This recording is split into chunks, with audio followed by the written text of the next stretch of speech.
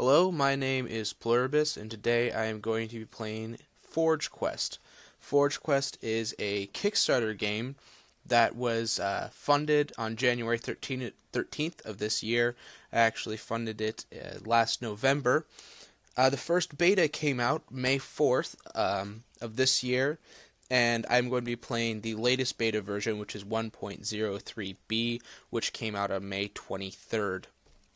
So Forge Quest, it's called Forge Quest Sandbox Action RPG. You'll see pretty soon here as I open up the game. I'm going to open up this world that I've already made and my character. It is a 3D sort of isometric view of sort of a resource gathering type of game. So you gather up resources. As you can see, I'm chopping down this tree right now to make things similar to Minecraft. It's a little bit different in that you don't actually alter the entire world, and there's quite a bit to this game. There are already some quests involved. I'm not going to be looking at those today. I'm going to be more giving an overview of the general game as a whole. They've recently added in different... It used to be the control scheme was you use the arrow keys, Z, X, and C to do various commands. They've changed that now to you move with the WASD and the mouse, and you use E to use. And I'm going to open up the inventory real quick. As you can see, it is still in beta, so this was the flower we picked up. It's aloe, which we can use to craft things. It does not have art yet. It's got placeholder question mark. What we do have is elm logs, which is what we've been picking up so far. Now, if you look over here, this is the recipes that we have. So instead of, this is sort of like in Minecraft for the 360, you have the list of things that you can make. So one of the first things that you want to get is My First Recipe Book. You will get these recipe books, which will then allow you to learn more recipes, which is kind of a cool mechanic, I feel. For which we need jute fibers, roots, and elm logs. You already have plenty of elm logs. You can see in the background, though, that there are these little slime guys. Those are enemies, so we're going to need a weapon. We need a wood sword, which takes 5 elm logs. We could just click on craft this item. Now we have a wood sword.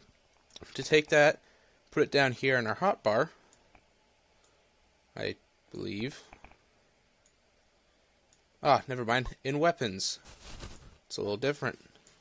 So left click is to swing your sword. Let's go kill this guy. Combat is a little funny because as you swing your sword, you do lunge forward, and so you risk sort of jumping beyond your enemy. The controls are also a little bit glidey. I don't know if that's sort of intended or if they're going to be changing that. Although it does allow you to look awesome in Moonwalk. You do jump with the space button. It's not an auto sort of jump up the ledge type of thing. And you can turn the camera using O and P to get a different view. So like now we can see there is actually a slime here. Let's see if we can kill this guy. There we go. You have our health down here. And E is to interact with the world around you. So chopping down trees, talking to people. There are merchants in the world. You can see our health is also regenerating. And to pick up things, we can also build a hatchet later. And that will allow us to chop down trees faster, things like that. Oh, we got a bat here. Let's kill that. Really quick, there we go. We need to gather some more of these roots. That's the one thing with the gliding mechanics is it sort of takes a little while to orient yourself to actually gather the required materials that you need to build stuff, which can be a little bit annoying. I haven't played as much of this game as I should have. I've been finishing up finals for school and all that stuff. Alright, let's see what we've got now. We still need 2 more jutes and 2 more roots. There's another root. See if I can show you something else real quick here. Nope, doesn't seem like that is another square over there. Oh, that's a spider. Don't really feel like fighting him right now, so I'm just going to ignore that. Try to move on down this way. Pick that up. We need the jute. Come on. Well, anyway, you are supposed to be able to sort of go off the edge and move into a new area. And they do have plans to make it sort of almost winding and labyrinthian, with plans to add a mini-map later, which is something that's really nice to have in this type of game, where you're sort of exploring, you can get lost easily.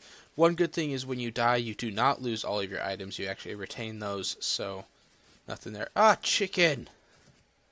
Let's see, I think... Yes, you can put the chicken on your head. That is one of the greatest things in the world. So, as you can tell, the creators of this game do have a sense of humor, and this is going to be a pretty cool game when it does come out. It's supposed to come out in, I believe, June?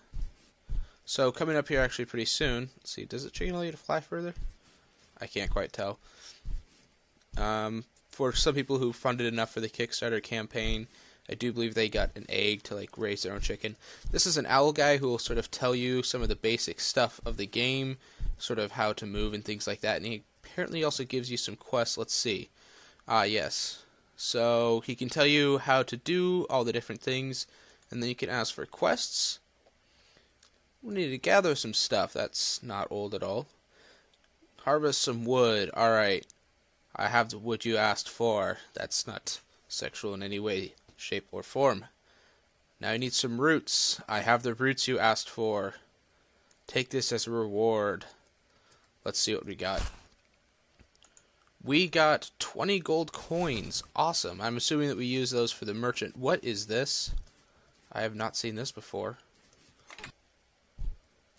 Holy Jesus. That is a giant bat. I am not sure if I can take this guy on. Nope. No, this is bad. This is...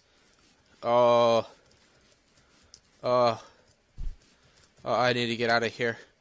See, this is, again, you can see the gliding controls are sort of working against me here, making it a little bit hard for me to actually escape from this. Well, if I just run over here, I just need to collect some roots. Oh, you know what, I think that might be the way you get from area to area now. Again, I haven't really played this game since the very first beta that they released. I am going to die to these spiders, I think. So there's a lot of stuff that I don't know. They are releasing these sort of beta announcements pretty quickly. There will be a link to the Kickstarter down below as well as their forums. I don't believe that they're taking pre-orders anymore. I'll have to check on that. Of course, you can always check the website yourself. Oh, no. Oh, God. Oh, God. No, I don't want to die to a little spider. I am not dead yet. I'm not... Oh, I freaking died. Damn it. Let's grab some more jute. I want to at least get the recipe book before we exit this. Come on. Pick up the damn jute. I've also noticed they've changed the way your character looks. You can craft new outfits and stuff. I saw that.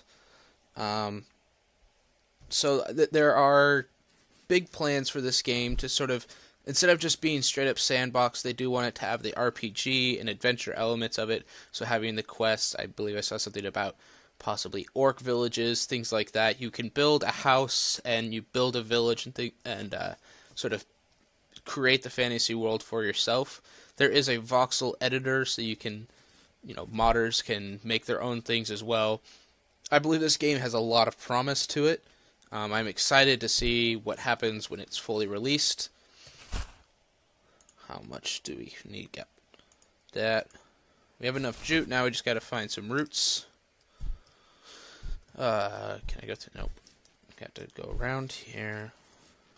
Let's turn the camera again. I do like the isometric view. Oh, dang it. There used to be a way to cancel the harvesting. I do like the isometric view more than... Come on. Than the regular view, because it allows you to see more, and it reminds me of my favorite game of all time, is Final Fantasy Tactics Advance. It just sometimes makes it a little bit more difficult to move. However, the way it was before is because you had to be facing something in order to harvest. If you weren't facing perfectly, and it made it a little bit harder to choose the direction you're facing when you are in an isometric view. That was a little difficult. I think this might be a different tree. Is this? No, it's still elm. Alright, we have enough to make a recipe book. So we grab that, double click it, and now we have a whole bunch more recipes. We can make torches, which are used for the underground, which I might show you later. We also should probably make a house at some point. For that you need maple logs and you need flax fiber. But I think that's a pretty good overview for now. I might make another video in the future. If you like this video, let me know. If you didn't like this video, let me know why not, so I can improve it in the future. Thank you very much for watching.